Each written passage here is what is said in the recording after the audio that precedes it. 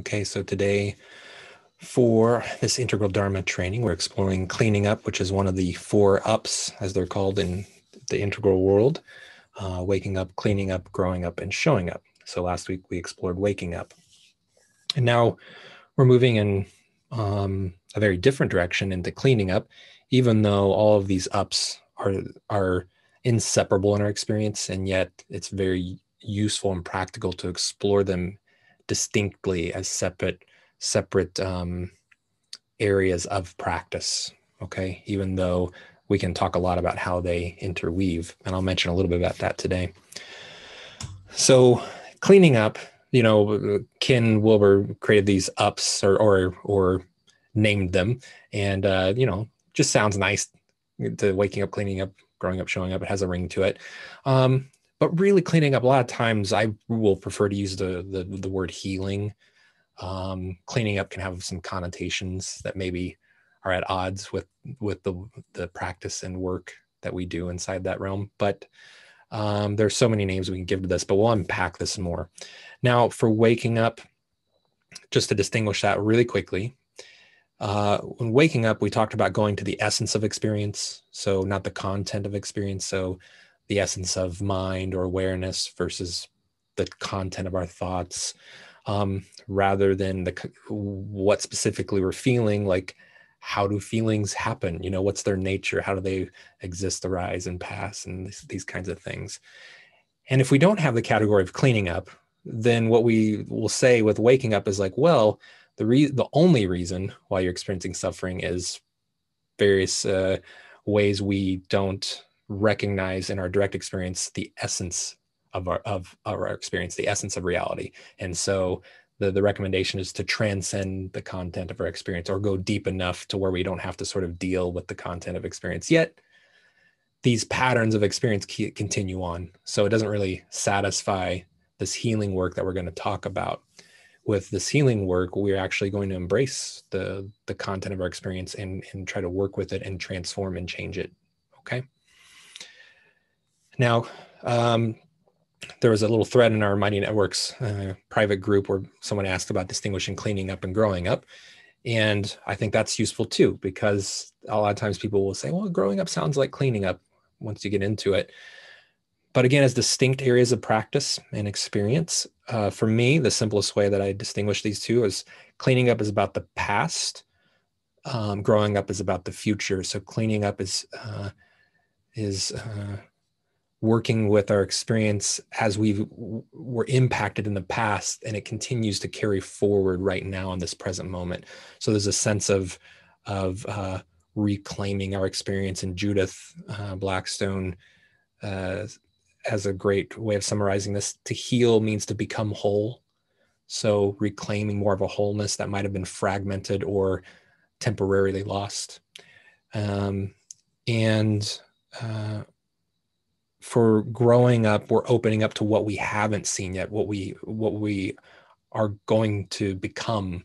There's a sense of realizing more of our potential, and in particular, opening up to more complexity and to more embrace, to being able to include more into our experience. Okay, so they have different flavors. Now, let's dive into cleaning up itself. And then hopefully it'll become a little bit more apparent what the differences are. So again, different words associated with cleaning up: healing, emotional and relational wounds, healing that type of experience; trauma, working with trauma and healing trauma.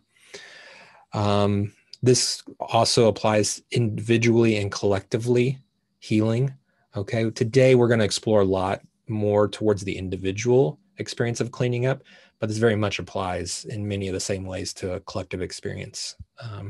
But the practices and what needs to be done involves more than what's done in individual cleaning up. So as always, I always acknowledge that there are a lot of dimensions to healing. There are a lot of modalities, a lot of approaches and theories and techniques and practices.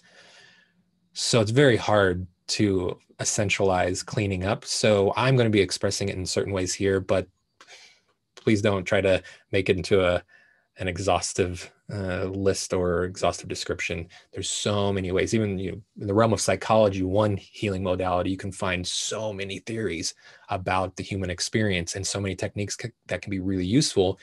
And part of cleaning up is usually feeling out and finding what techniques would be most useful, would most serve us in this moment.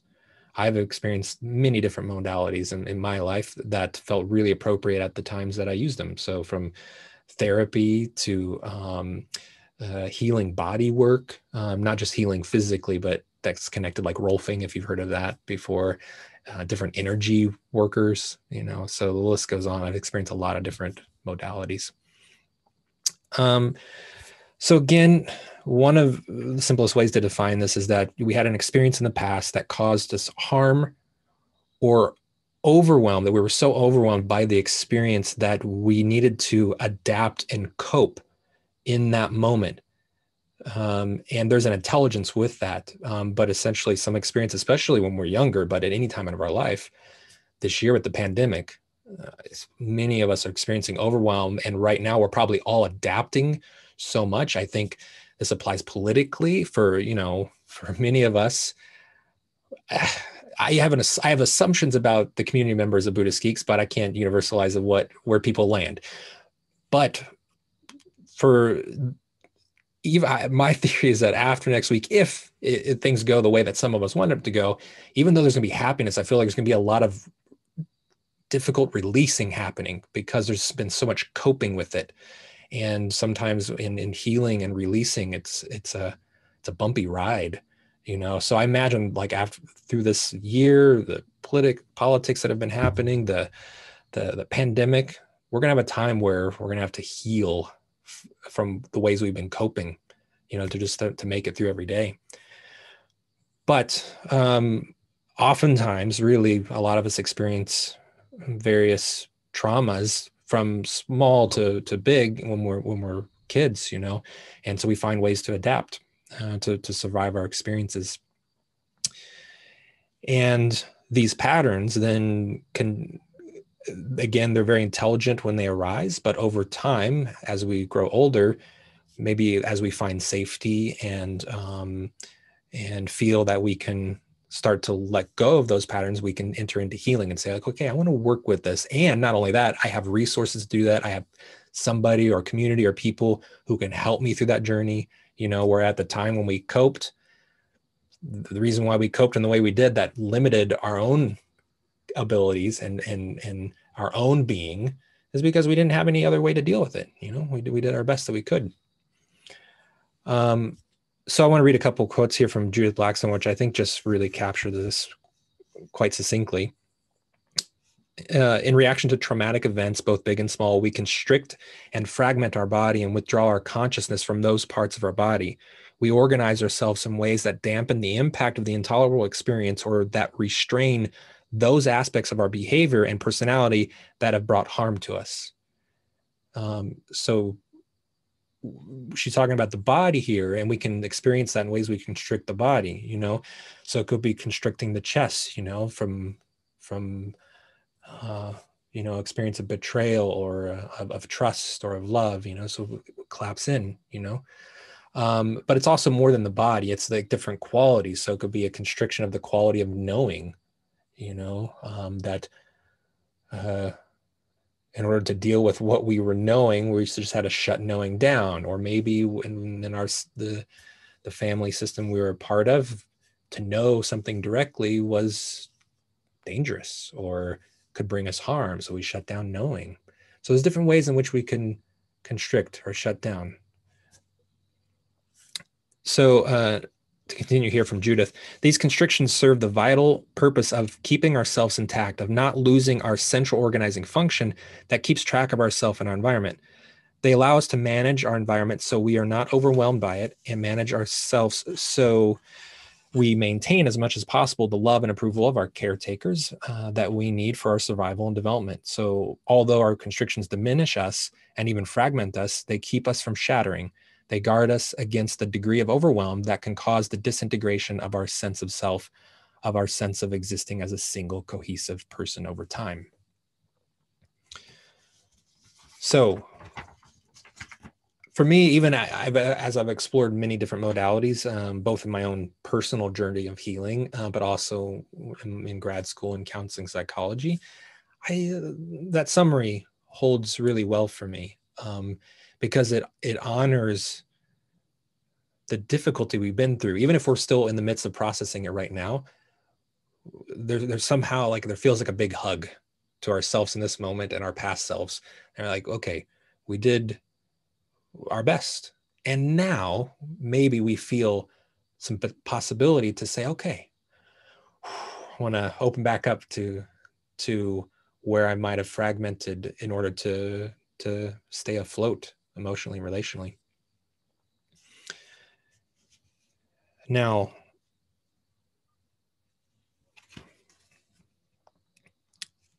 read another quote from Judith here before diving into some more comparisons here between the other ups.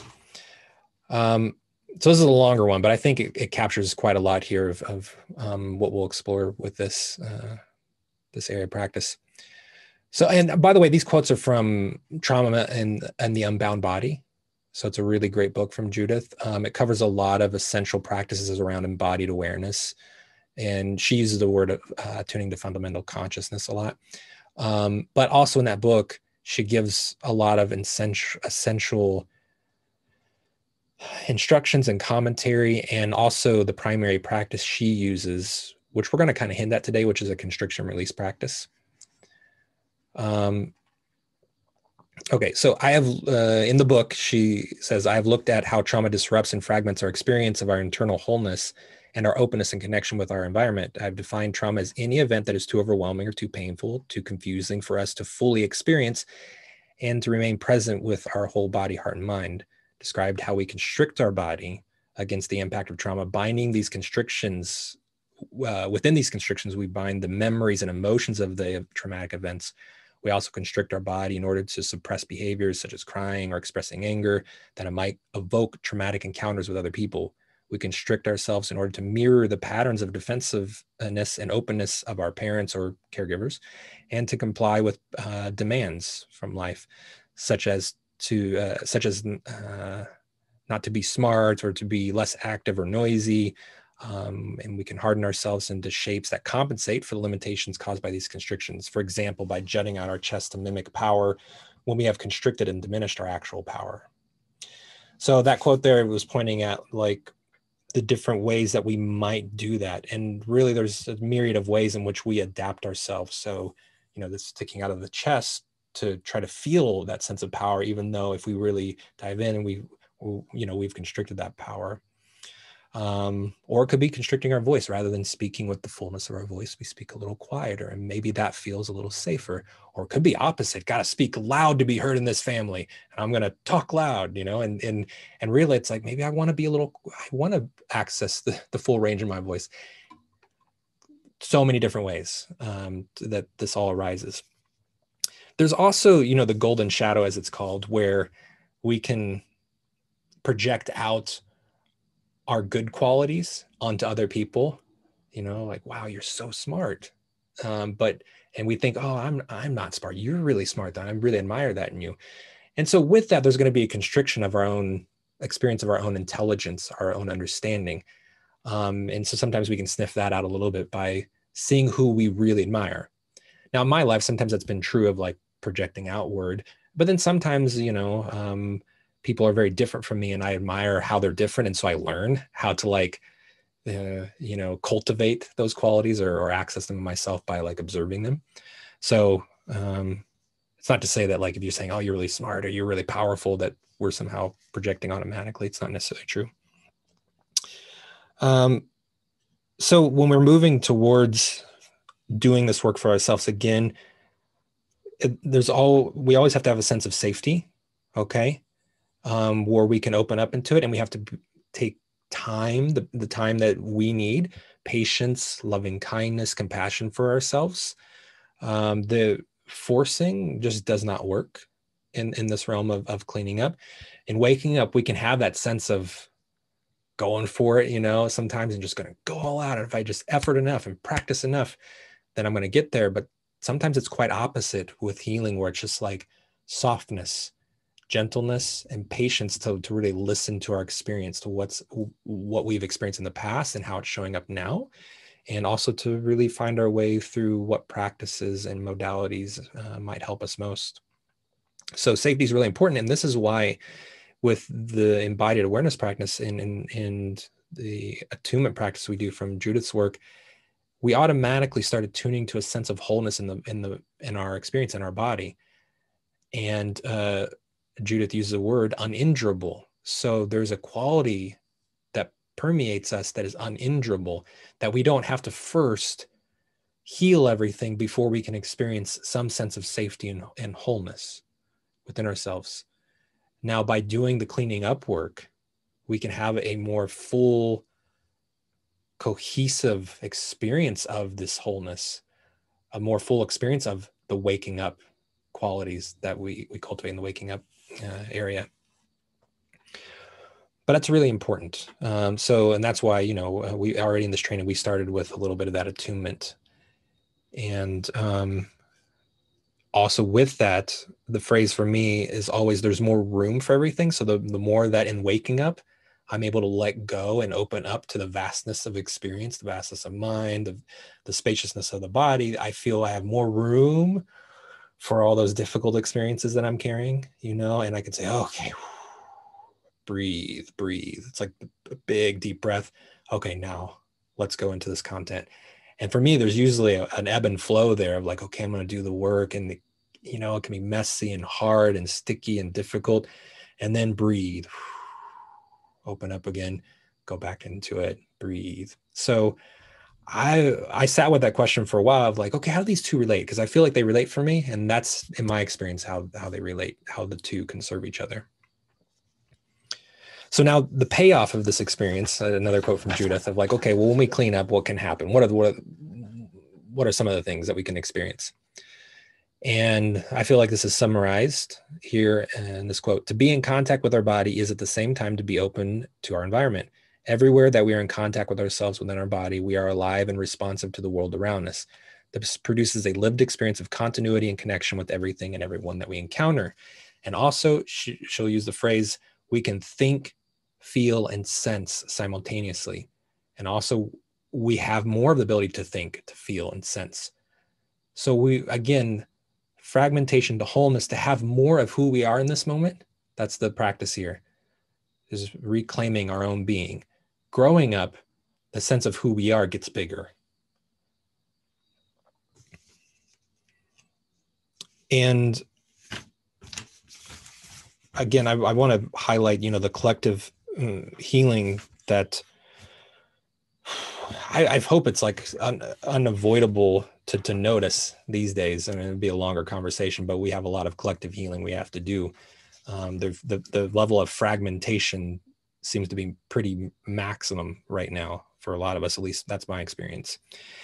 And in that realm, there's a lot of exploring unconscious ways that as we've engaged with each other, and especially between different groups of people, but systemically, because it's interesting, like when we look at integral, we talk about the 4 quadrants, and one of the quadrants is systems. And those systems that are external can get imbued with unconscious ways of relating to each other that causes harm. And we have to claim that. We have to go back in and own these ways in which we have collectively caused harm in order to provide a sense of safety collectively, in order to reclaim more of ourselves collectively. But it's so much more multidimensional when we talk about it. So that's the reason why that could be its own full session, is diving into that version. But I did want to make mention of that because, I don't know, I think a lot of us are feeling that right now. I think doing this kind of cleaning up work on the individual level can really indeed serve this bigger collective effort. And I would think that it would almost be impossible if we're not doing our own individual cleaning up, that it's going to be pretty impossible to do collective healing collective healing work. So how does cleaning up support growing up?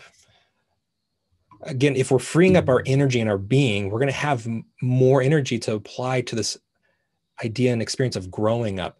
if our energy in this moment and our being is being hijacked by these protective patterns, we have less energy to give to other practices like waking up or like growing up. So again, it's like, how much battery, if you want to say, how much vitality do I have in this moment that I can give to other types of practices? Cleaning up is going to allow us, give us more. Growing up, because we're growing up and expanding and being able to include and embrace more, my experience is that I have ability to see more of the ways in which I need to heal. And I have more cognitive ability a lot of times to apply to that.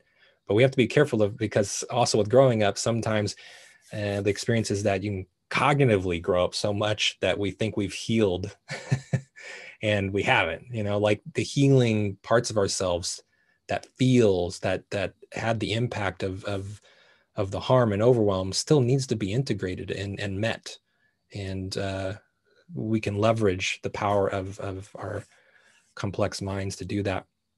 Also, this is a whole nother potential tree branch here of discussion, but Kim will talk about as we grow up, we have potential new shadows that can come online that couldn't have existed before.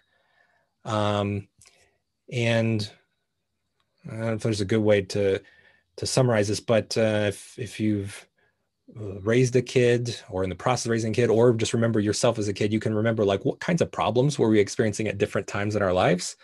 And it's, right now my stepdaughter is 6 going on 7, but then sometimes she appears like a teenager. But I know that like the struggle she has now is going to be very different from then. So, but this continues on. It's not just like we reach adulthood and we stop developing. So this idea of cleaning up and growing up seems to be just an ongoing process. Like there's not an apex where we arrive and say, I've cleaned up, done. Even as we grow up, like, okay, there's new things that we realize we've been missing. And through missing, we usually have caused some sort of harm to ourselves and others through that missing. And then through growing up, we can see that and we can reclaim and heal. So now for practices, today we're going to just hint at these constrictions that we carry in our body. The full constriction work that Judith does is much better done one-on-one, and because it's very personal. But I want to read one quote here that will point a little bit to the work to be done in the constrictions from Judith. When these constrictions are repeated over time, these movements into constriction either become well-worn habitual reactions to circumstances that remind us of the traumatic events, or even harden into rigid, immovable binding within our body. And even though these movements into constriction are spontaneous and conscious, there is still an agent of movement, or our own will, along with the feeling of our mentality at that age when we first constricted ourselves. That is revealed as we release this binding. So this is kind of good news. At first, it's sort of being like, oh, I'm the one who binded myself, but I wasn't the one causing the harm, such that I had to bind. But the good news is if we are constricted, we can also release that constriction. So again, if we feel safe enough in this moment to work with the particular constriction, we can start feeling into that intentional movement in which we're constricting and binding the body or binding our interior capacities, right? And so that's why we can start hinting at the constrictions, is because that's where the work is. And in that, it can actually be paired with other modalities really well. So memories can come up, feeling tones and random images and thoughts can come up that we can then use in different forms of like talk therapy, for example. Could lead to other things of like, oh, now I'm going to go talk with this family member who I haven't talked to in a long time. I'm going to confront that issue. Who knows what's going to emerge out of that? But today we're only going to, again, hint at it because, again, this could be a whole ball of wax, to dive into. And that's not what I want us to do today. You go as far as you feel comfortable. So let's see. The last thing I would encourage you on, again, I've already said this, but take your time with this practice, or with any practice, whether what we do today or just on your own. I encourage you to do the work, because again, it's you reclaiming your own being, your own internal capacities, your own fullness. But take your time, be patient and kind with yourself. I thought about it like sometimes like approaching a kitty cat. I don't know, if you're not a cat lover, that's not going to be a good metaphor, but kitty cats, sometimes you kind of like approach and say, hey there, kitty, like, how's it going? You're not going to rush at the cat because they usually just run off, right? And actually, that's my experience actually with working with difficult experiences. We usually just shut down, and because that's why they're there. They're there to protect us. And so if we just say, I want to go into that, these constrictions, if we're going to personify them and say, no, you're not, we're not doing that, because you're going too fast and too hard. So that's why, for me personally, I found like have to approach it with kindness, with love, with curiosity, and say, okay, little by little, I'm going to approach this difficult experience. And what I really love about this embodied approach to this practice is that it's, in the end, it's weirdly more safe to me than sometimes the talking part at first. Like if I just go into it talking, maybe I might shut down a little bit more at first. But going to the body, there's something very direct and non-conceptual where I'm just going to feel this raw information little by little, and let the information surface as needed, and then work with that information. And again, we have to just go up to the point where we feel comfortable at any moment. Otherwise, we'll get overwhelmed again or shut down, and it won't be super productive.